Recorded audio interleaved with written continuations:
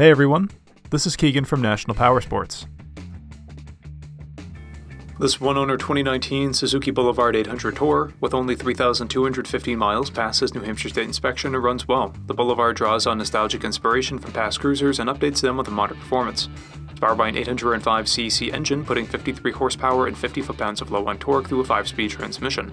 With an attractive design, ergonomic riding position, and spacious storage, this bike is a great option for a larger displacement metro cruiser. It has a seat height of 27.6 inches and weighs in at 643 pounds. To see everything we know about this vehicle, including full mechanical and cosmetic condition reports, the service repair order, high-resolution photos, and more, please review the listing on our website.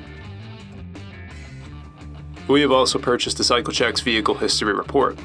You can view this report by clicking the link on the right side of the video.